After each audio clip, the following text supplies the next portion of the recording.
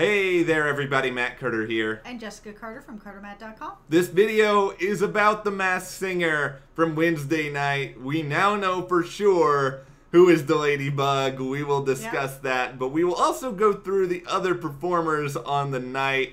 The fox, the tree, the flower, and the Rottweiler, and we'll talk about not just who they are, but also where they stack up and how our finale could be, because this could actually be a really controversial ending to the season, because I feel like there are a lot of people left who are really, really good.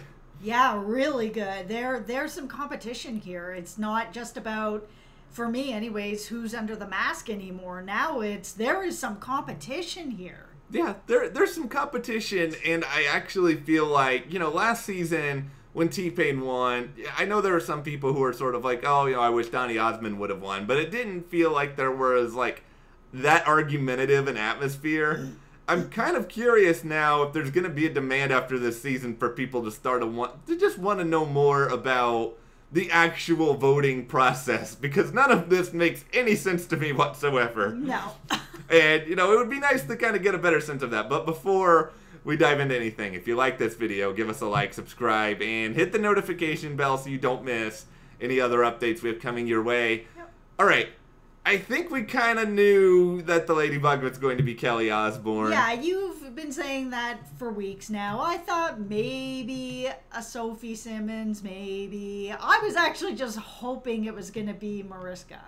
Yeah. I just was hoping and praying that that's how it was actually going to fall out. I knew it probably wasn't. But man, wouldn't that have been such a great reveal. I'm not saying that Kelly wasn't a great reveal. Yeah. But it was a consensus online that that's who it was. You had thought that it was. Yeah. Everybody thought that it was.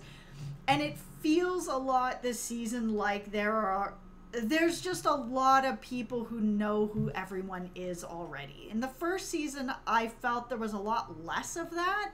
And I don't know if it was because people weren't looking. Yeah. Or maybe people just didn't know everyone. I know there were some people like, oh, it's Donny Osmond for sure, and all of that. But I felt like there was a little bit more surprise in a lot of them that were out there. But this season, everyone's just like, this is the list. It's this person, this person, this person. And so far it is this person, this person, this person. And that's kind of sucking the fun out of it. Well, for me. For me, I've always tried to say that, at midway point, I stopped really caring who's under the mask anymore, and I just kind of transition over to making it, about the journey of these people, and sometimes that works. I don't think I'm invested in anyone on the level that I was with the monster in season 1 right now. Oh, but, I am. Yeah, okay, well, yeah, I think we know. I don't think the leopard is in this episode, though. Oh, I know, but, I love him. Yeah, I am. Okay, but I am really invested in someone in this episode as well. Okay, good. Well, that makes me happy. And I am invested in some people as well. I think part of the benefit of season 1 is that both the monster and the lion made it really, really far. And, there were people who knew they were Rumor Willis and knew that they were T-Pain, but they were mostly just online and a couple of corners, and it didn't feel like that had spread that far outward. I think this time around, there's a little bit more of that. I mean, there's one person who I feel like both of us are still fundamentally fairly clueless on, but the pieces are starting to fall into place with other people. Yeah, they are. I'm happy that Kelly Osbourne did this show. She is a singer. She hasn't really done that in a long period of time, and I think it was fun to have someone who was kind of combative with the judges over some of their guesses, especially the Lindsay Lohan one. It was fun. She is fun, and it was a lot of fun to watch her. Yeah, it was.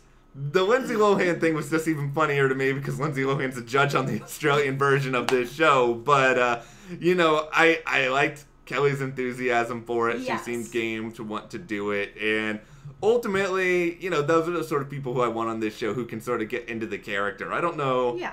I don't know if Kelly ever really got into the character of a Ladybug, but she kind of had her own character as the Ladybug. She had some Ladybug sass. Yeah. Now, the one criticism I am going to give this show is with the clues.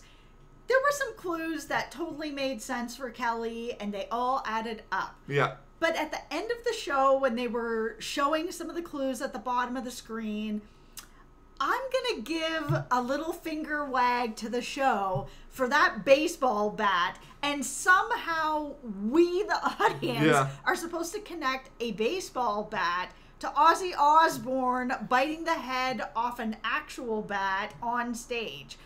This is not a connection, guys. So now that they have revealed that it's like that we're going to have things that are so far from the clue that you really have to stretch a baseball bat and biting the head off an animal on stage, that I am starting to feel like maybe Wayne Brady is the Fox. I felt like it's maybe Jamie Foxx, just from the singing and some of the superhero clues and all that sort of stuff, but who knows? A baseball bat, I'm supposed to think, is Ozzy Osbourne on stage biting the head of a bat. So here we are. Maybe there's a connection that I'm really not seeing with Wayne Brady. And maybe they are plucking out this. He had 2 little voiceovers on a Batman episode a million years ago, and that's the connection. Yeah, I mean, with the Fox, I think some of it may just be they want to try to do something to throw people off a little bit. This is a way to do that. Yep, I mean, I think there were other little clues in that, you know, they mentioned that he found fame alongside a number of other people as a part of some sort of group. You could sort of say Wayne, Drew Carey, Ryan Stiles, Colin Mockery, that was kind of the group on Whose Line. But that's also the same with Jamie Foxx, as he was on Living Color with a group of people. Yeah, no, and that's true. I will say, out of the people tonight, overall, I'm probably most invested in the Fox, but I don't know how much of that is just like me just being skewed because I love Wayne Brady. I mean, when I was a teenager, I probably have seen every episode of that version of Whose Line like 3 or 4 times, and I always just used to want Wayne Brady to be my friend because I think we all want that. Yeah. He's wonderful. And if the Fox turns out to be Wayne Brady, I'm going to be beyond thrilled. I want him to be Wayne Brady. I do too. And I just think, Wayne, he's always been such a really good singer, but nobody ever wanted to take him seriously because he does all these like comedic little songs. Mm-hmm. This is his chance, and he's going for it, and he's dancing, and he's being awesome. I don't know if I love this performance as much as the second one he did, but I think it was still really, really good. Yeah, it was still really, really good. No qualms here, anyway. No, and I will say that it was kind of the opposite for me with the Rottweiler. His last performance, I was kind of like, this is okay. Yeah. But this one was really good. This was the best performance of the season, in my view. Well, boom. I have a couple of innate biases here. All right. I have probably listened to Castle on a Hill by Ed Sheeran at least like 2,000 times. This is I have like a mix of songs that are on like my writing mix, where I'll just listen to them while I'm writing. And and so I love this song. I am learning about things about Matt as well. I've known you for 10 years, and I write with you every day, and I didn't know this. Well, okay, so I do... Yeah, I love this song. I love his rendition of it. I thought it was emotional, well-timed. I think he performed it really well. This is the episode where I really start to get on board It's Chris Daughtry, only because Chris Daughtry has this break in his voice that when he ends certain notes, you can kind of hear the vocal ending of it change a little bit. Yeah. He had that break in one moment in this song, and the moment even if there was no buzz or rumors out there already, I would have kind of jumped to that conclusion at that point. Yeah, and some of the clues that they gave in this episode also still lean to him that he came about in sort of an unconventional way, like American Idol, which was at that time very unconventional to find singers, and I think it's probably him. But man, what a performance! Definitely the best performance of the night. Yeah. If Chris Daughtry, by the way, does not make the finale, just like he didn't make the finale on Idol, there is gonna be a problem, people. Yeah, there is. But no, that would be so sad. Don't do it to Chris Daughtry again. No. He's been through too much on Fox programs as it is. Idol was on Fox back then. All right, well, let's talk about the couple other people that we had here. We have the return of, the Flower, because the Flower performed Amazed by Lone Star, which, as someone who grew up in Texas, this song was played at every single school dance I went to for about 6 years. I never have listened to this song once outside of either a school dance or a singing show. I know all the words to it. Smart move by Patti LaBelle, who is obviously the Flower. Yes, to try and change it up a little bit. Yeah, and I mean, I think it was actually probably my favorite performance of hers. Yeah, it was really good. Well, she's just incredible. Yeah, it didn't feel just like Patti LaBelle. It felt, interesting and different. Yep. And, I'm learning things about maybe who Patti LaBelle really is as a person. Yeah, I didn't know a lot about her. I just knew her voice and knew her as a singer, and I didn't really know about her. So this show has definitely brought that in for me as well, getting to know just a little bit about her, which is nice. Yeah, and like that she's kind of introverted in some ways, that she likes to be away from a lot of stuff, and it was just, and maybe that's a part of her being the Flower because she likes nature, and it's like, I don't know these things. You always elevate somebody to Patti LaBelle where they're just like legend, and that's just like stamped on them. Yeah, and that's all you really know. Yeah, and you don't ever imagine like that this person has like an actual like day-to-day life. Well, it's hard when you're a legend, right? You are like a beautiful flower put on a pedestal all the time because you are a legend. Yeah, but at the same time, if you don't water your plant enough, your plant still doesn't turn out well, even if you are Patti LaBelle. And I think that's probably what makes kind of those sort of hobbies fun for her, is that, it's a level playing field with her and everyone else in the world. But, I like this performance a lot from Patti. Yeah, me too. I mean, really, I feel like out of everyone on this episode, Patti LaBelle is probably the most likely to make it to the finale. Because how do you eliminate Patti LaBelle? Well, how do you eliminate Gladys Knight? Are you kidding me on that? I don't know how that happened. Like, you're talking about people who are just, like you said, legendary. These are not people that I would ever expect to end up leaving. Or even Donny Osmond. He is legendary. Yeah, I guess it's true. I mean, maybe they'll just do what they did with Gladys. I mean, they'll bring her to the finale, and then maybe she'll finish in like third place, and it feels like they will honor her in that way. Yeah, because I'm feeling that like a top 3 for me right now is the fox. Yeah. And we're gonna see the leopard. Of course. And we're gonna see the tree. I'm gonna throw it out there. I feel like the tree is amazing. I have no idea who this is.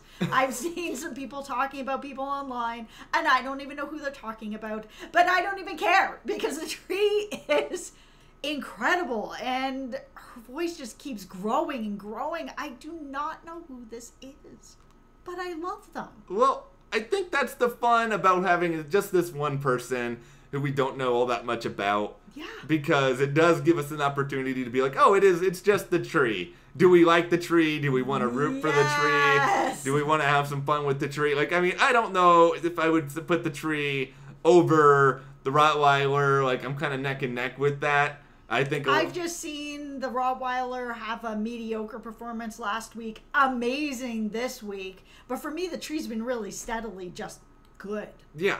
Really good. And this brings me back to I don't know how this show works. Yeah, same thing. I don't know how it is going to work. And I think some of it is a little bit of personality, too. Because while the leopard / seal is a great singer, that personality and the way he's playing his character, I feel like people are just invested in him. And that it's not only about him being a good singer, it's about him being just this bigger than life, amazing character that you buy into. I think if they're going to have a this final 3 maybe based on personality meets singing, with like combining the two, then you're probably going to have the leopard, you're probably going to have the tree, and I would say the fox. Yeah, because the tree has that personality too. Beautiful voice, just fun. What a fun costume, right? Shakes around. It's very fun. Everything about the tree I really like. Yeah. And if Seal wasn't on this season, the tree would be my favorite. Did you have one of these moments that I've talked about before where you're sitting there watching this episode and you're just sort of like, okay, well, I'm watching someone dressed as a tree up there performing while being judged by a guy puppeting a dog with a cigar in its mouth? Yeah, I don't know, man. I don't know anything about this puppet dog that Triumph, was on yeah. there. Triumph, yeah. Funny, fun, cool little gimmick. I'll give it that too. I like Triumph, but like I was surprised that they brought Triumph on this show as a judge. It's probably the first dog puppet judge in the history of reality television. Probably. Correct me if I'm wrong, but anyway, we will wrap up this video on The Masked Singer. We want to know from you guys. I mean, did you know that Kelly was the Ladybug? Were you surprised? But beyond all of that, who are you rooting for to win? Like, we're at that point now where we got to pick our favorites regardless of who they... Okay. But Seal, whether it's Wayne Brady, anyone else, let us know in the comments. And if you enjoy this video, give us a like, subscribe. And you can support us further by checking that link in the description to the CARTERMATT store. And we'll see you here next time.